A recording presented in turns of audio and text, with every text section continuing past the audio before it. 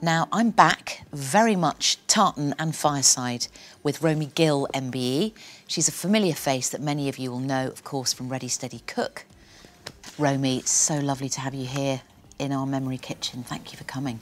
Thank you for having me, Mel. It's lovely to meet you. It's lovely to meet you too. Yeah. Now, you grew up, Romy, in Bengal of the 70s and 80s. Yes. But you moved here in 93. Yes. And I read somewhere that you used to cook momas and samosas to remind yourself of being in Bengal.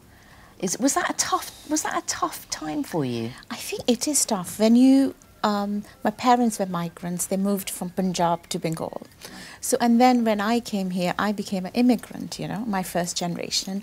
My daughters are first generations here. I think when you leave a country, you miss the food, the family, you know, the friends you grew up with. And I used to love street food with my friends. And I think that was my thing. Street food, momos are very much street food, samosas are street food, and they're cheap and delicious and comforting. There's nothing better. Nothing better yeah. than a beautiful samosa. I'm salivating. What a lovely bag of ingredients, Romy.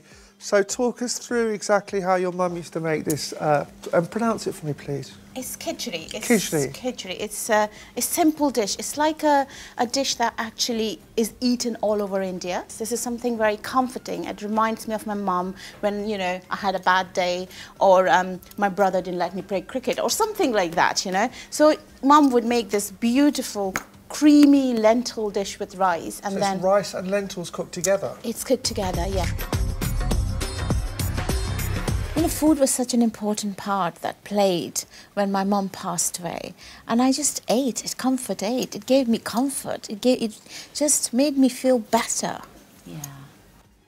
You've done an amazing amount of things in your life. So you sold your jewellery To open a restaurant. To open a restaurant.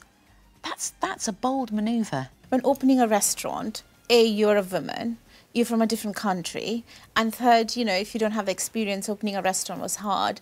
So I just played all the cards, and I wasn't getting any bank loans. I just sold my jewellery.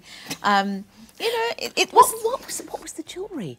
Gold jewellery. Gold. You know, as Indian people, we have a lot of gold jewellery when you get married. So I had a lot to sell, to invest in my restaurant, I think. Did you feel sad losing the jewellery, or do you just think... I think I was a bit sad because I called my parents and said, I'm going to sell my jewellery because I need to invest in my restaurant. And they said, we gave you at that time good jewellery. It's something that you can use it when you are in need. It's canny, actually. Exactly. It's very canny. And do you think it was your lovely mum that kind of instilled those values of hard work? If you can't quite do it straight away, think of a way that you can, you know, like selling the jewellery. So does that come from your mum, do you think? I think it's both parents and mum. Mum was very strong. Mum was a very strong lady. She also moved from Punjab when she got married and moved to Bengal where my dad worked. I think they both didn't speak English.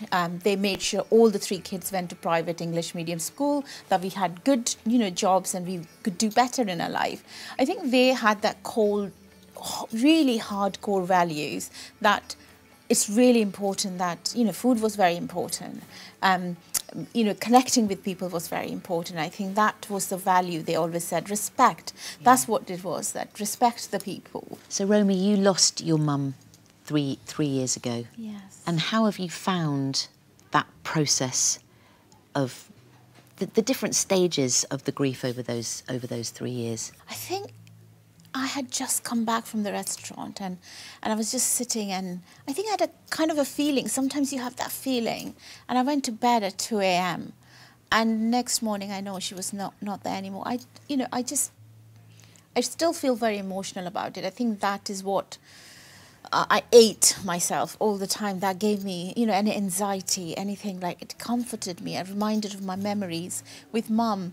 But I still feel she's a part of me, you know. She'll always be a part of my daughters look like her. She's always will be part of us. But, you know, I feel that she's always there. Even the London Marathon when I did, the year she passed away, and I thought I can't do it. Mel, I didn't train and I did the marathon. Sorry? I did the marathon. You didn't train? I didn't train. I did the marathon because I couldn't do it. Every time I ran, I just cried. And my daughter said, Mummy, you have to do the London Marathon because it's you got Fine in. for them to say. I know.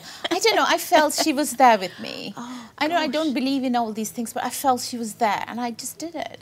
And I was still laughing at the end. You know, it was in a memory of my mum, and I just felt so good doing that marathon, which I've never felt in my life, you know. Did you have a little sort of pack of samosas to keep you going? I just think I've pictured my mum somewhere that she's there. She'll be really proud of me. And Romy, she would be proud of everything that you've done, not just the marathons, all that you've achieved. It's been so lovely to hear these gorgeous memories. So thanks for coming Thank to you the for Memory having Kitchen. me. You're welcome.